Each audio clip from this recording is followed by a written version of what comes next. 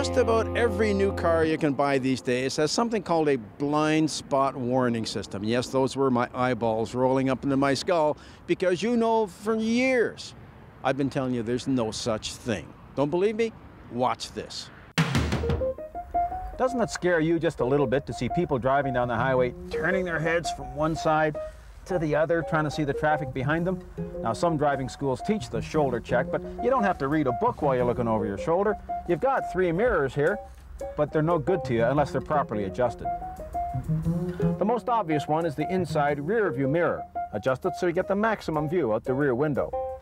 We call the exterior mirrors side view mirrors because they show you what's beside your car, not what's behind it. For the left side mirror, adjust it about as far out as it'll go. So when you stick your head out the door, you can actually just see the side of your own car.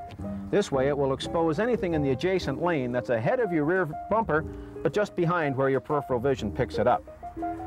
The right side mirror is the one most people have trouble with because they adjust it so they can just see the side of their own car. Hey, when's the last time your own car ever came up and hit you?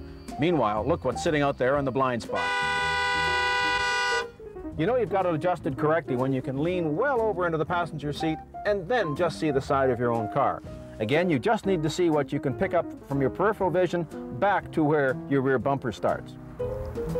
So now I've moved you into the driver's seat and I've come out here into what you used to think was a blind spot, but you can see me fine. And as I move out of view of this mirror, you pick me up in the rear view mirror. And as I move further to the right, now you can see me in the right side mirror. So if your mirrors are properly adjusted, there are no blind spots, and there's no need for you to do a lot of this shoulder checking stuff. This way we'll all feel a lot safer on the highway. And this isn't just my opinion. Virtually every advanced driver training program in the world teaches this, and even the Society of Automotive Engineers wrote a paper about it which proved it scientifically. So if you haven't already done so, go out to your car right now and fix your mirrors. I'm Jim Kenzie.